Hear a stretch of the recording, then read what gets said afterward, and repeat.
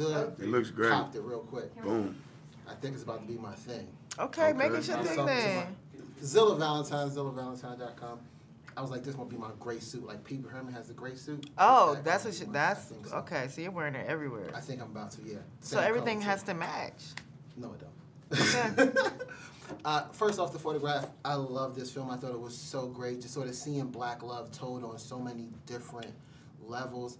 I'm curious because if I was in a movie like this, I would be competitive. I would be like, hey, our love story is better than you guys' love story down there. I would be a little competitive.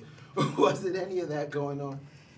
No, like we were never really on the set the same time as Isaac and Christina, as Chante and Alain. And reading the script, I knew that story was gonna be beautiful. It was just so rich. And seeing it on screen, it was just captivating. Like I loved watching them. I loved seeing 1980s New Orleans.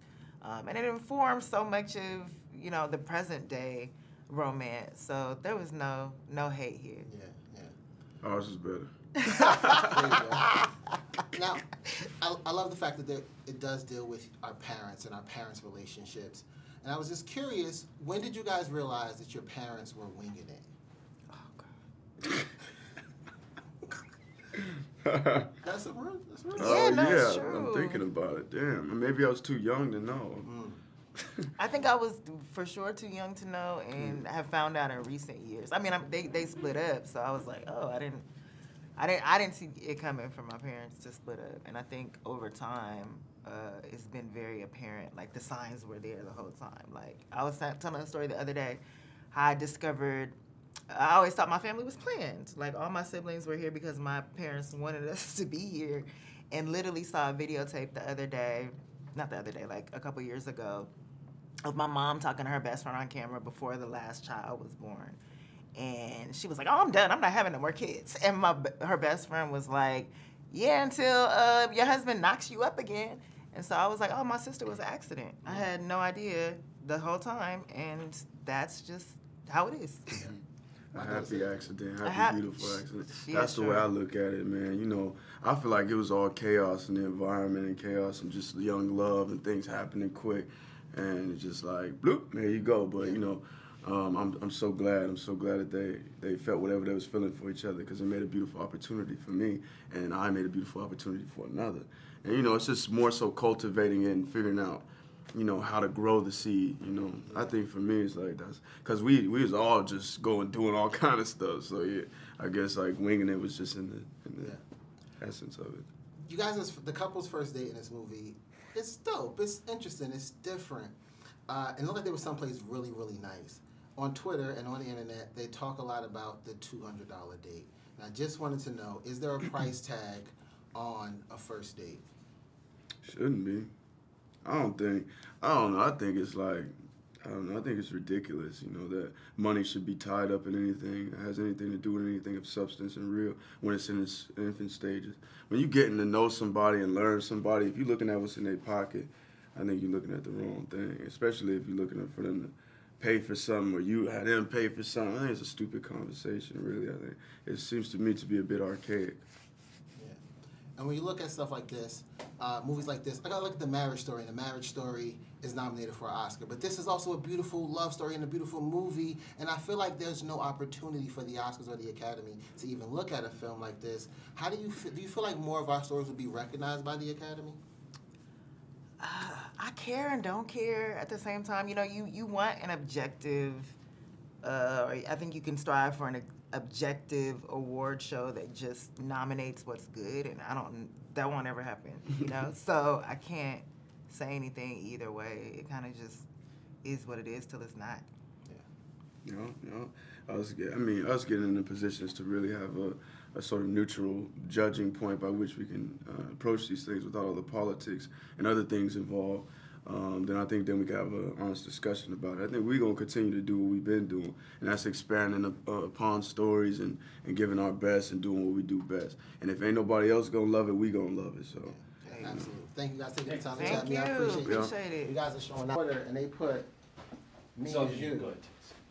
I think I remember that. Yeah, like I saw like a little meme or something. They put your name under my photo. I'm like, we don't all look alike. That's funny. How you doing? Good to see you. Camera speed. Sound? Well, Xilla, if you could slate your name and outlet to this camera. Xilla Valentine, XillaValentine.com. Anytime you're ready. Man, I love this film. I love how it told two parallel stories on two different levels, and these characters were just so great and so rich. When you got your hand on this material and you guys knew it was going to be like the first true black romance story since in at least like 6 years, how did it feel to sort of create that for us? There was just a lot of different emotions. One of them, I mean, once I did become a part of the project, was just honored that I could be a part of something that can potentially be labeled as, you know, a black romantic classic, and just wanting to do that justice. Yeah, I mean, you know, when you get hands on a project, I don't know, you never know how people gonna, 75,000 retweets, or like, that's not something I'm necessarily thinking about. I just saw a character that I would have the potential of playing, and I was like, okay, cool, I wanna go there, because like you have an opportunity to experience on behalf of the character, like love. Yeah. Like you just, to genuinely be able to communicate that feeling, you gotta find out what that actually feels like. So, to love, like the films I'm coming from doing before this was like a lot more tense, and I wanted something that just was about adoration and opening the heart and, sort of cleansing the palate of all of those things and just being simple and pure and being able to love, man. So like that for me was the big part of this opportunity. That was dope. Yeah. I want to talk about characters as well, especially with you, Chante, because Roxanne was a totally different character. I didn't even know it was the same person. And you look at these bodies of work that you guys are both building. How do you feel to be able to be a tool, like to be an instrument in someone else's story? How does that feel to totally be someone other than who you are? Yeah, I mean, it's such a compliment when people tell me that they didn't realize that I was the same person, because I've always wanted to be labeled as a transformational actor.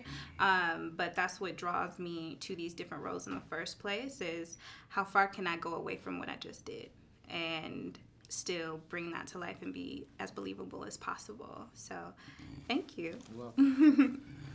There's a large conversation that happens on social media about the $200 date.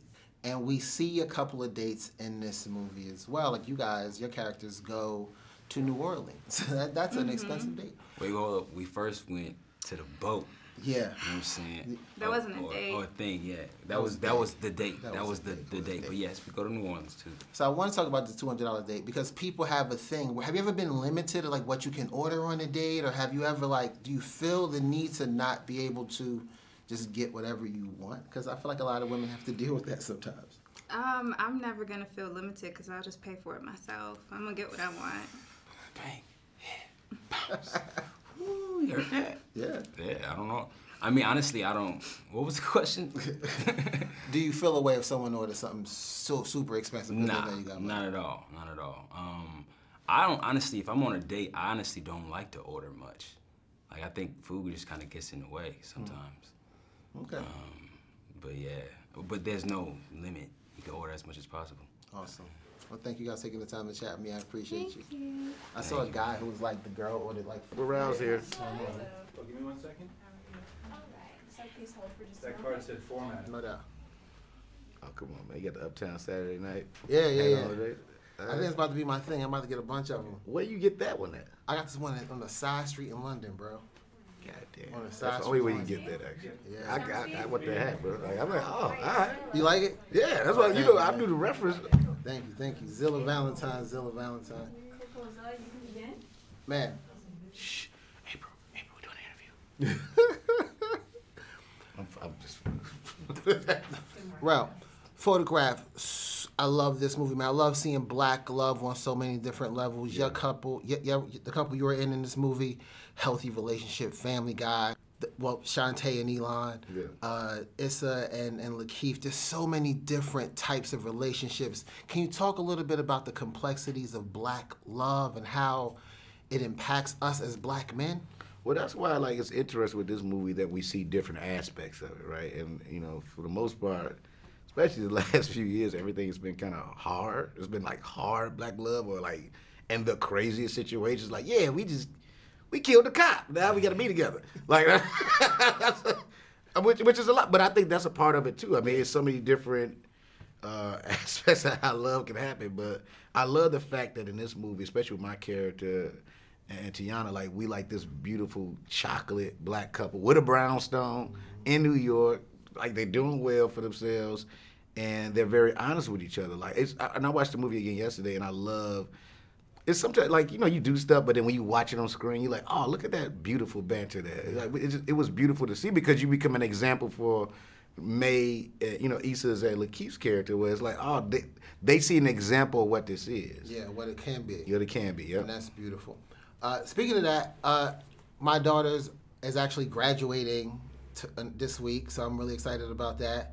You play a father. Can you talk a little bit about fatherhood too? Because there's so many elements of that in here too that is unspoken, and just seeing you as a dad. And I remember us having a conversation, and you were happy that your son was going to be on the Carmichael show. The brightness in your eyes. Mm-hmm. Can you talk about that and how men step up to be dads? Yeah, I think because I don't think it's about stepping up. I think it's something we're supposed to be doing. I mean, you had kids, you're supposed to be a father. You know what I mean? That's just what it come down to. And I like the fact, because I like playing a dad on stuff, like on film or just a small screen, whatever. I like being a dad. Like, and this was exciting watching the movie yesterday. And it's so funny, because my sister said the same thing. Like, it's interesting, because I am a dad. It's like you can literally see me as a dad on stuff. Like, it's like little stuff with the kids is in the kitchen, they're yelling at me like, "Look at mom in the kitchen!" Like, exactly. But I think it's so important that we do display black dads just being normal dads without some crazy situation or, you know what I mean? And that's what I love about this movie. It's just like, yo, you just seeing me be a dad. Like, hey, go to bed. Time to go to bed. Yeah. I want to take an inventory of your characters because you're building up a resume of characters. Mm-hmm. We see you we see Rel in these characters, but then they're nothing like who you are as a person. Yeah. How proud of your characters, and is there one that you're more proud of? It's not one that I'm more proud of, but I do love how different everybody is. But then there's also a little piece of you in each character. You know what I'm saying? Like, you know, Rod Williams from Get Out will always probably be my favorite character just because, you know, that character opened up the doors for me being able to play around like I do now. You know what I'm saying? So, and it's not done yet. Like, you're going to be even more fascinated with, like, maybe the next 3 or 4 films coming out this year. All of them are different. Yeah. Ain't none of them the same, which is why, like, you know, sometimes you tell you, you know, I remember, it's just keeping it real. My agent, like, you know, asking my manager, is he going to be seen too much? Because I'm taking on a lot of stuff. But I'm like, nah, because everything's different. You know, I think that's why we love Tom Hanks and Denzel and all those guys so much, because all those characters are different. Yeah. All those stories are different. So as long as you try not to copycat everything you do, because, like, yeah, this was successful, so I'm going to do another thing like it, you shouldn't do that. So, like, it's literally films I've done that has nothing to do with nothing. Yeah. None of them are alike. And I'm glad this is the one that kicks off 2020 because it's going to be crazy, Absolutely. Bro. You got, 4 this year? Bro, it's crazy. That's crazy. Talking to you, man. Well, thank you so much, Xilla. And your outlet. Xilla Valentine. And your outlet. Xilla Valentine. He works for himself. Okay, come. One more time. All right. Whenever you're ready. Awesome sauce. I really enjoyed this movie, as Thank you know. I love that it showed black love on so many different levels, where you have your parents and you have your friends and have yourself, and it's just all this nucleus is telling the story. How is it crafting that tale of all these different elements of black love?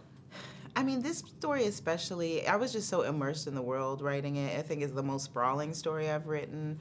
And I just loved all the characters, you know, and to, like, even the smaller characters, like, you know, when you have, like, Rob Morgan or Marsha Stephanie Blake coming in, or Jasmine Cephas, even for a little, and Kelvin Harris, like, they brought those characters to life, you know? And so it was just beautiful to create such a big world with so many different black people. Yeah. Speaking of so many different black people, you're telling 2 stories on parallel levels. How was it sort of balancing the tone of it, going between one couple to the next couple? I don't think I found that hard, because to me it was like, I know that was like a question as we were developing it, like, oh, will it feel disjointed? But to me, like, your relationship with your mother is so, it doesn't matter if you're talking or not talking, like, that relationship informs your relationship, other relationships so tightly that I was like, every time we pop to the past and see her mom, you're gonna understand because you're gonna be thinking about how that person affected May, you know? And so for me, it never felt like I was juggling. It just felt like you were trying to tell the whole story. I got a question for you as a person. When did you realize your parents were just winging it? I think I was probably like late in life. Like I think I was like 28. Yeah. You know, and my mom was like, give me a break. You know, she really asked me to give her a break because, and it was the first time I thought to myself about her relationship with my father and them just being, you know, as messy as any relationship I've had. Yeah. Yeah. That's when I realized at one point, I was like, oh, my mom just been winging it. Because I found myself as a parent just winging it. Like, I don't know. Yeah.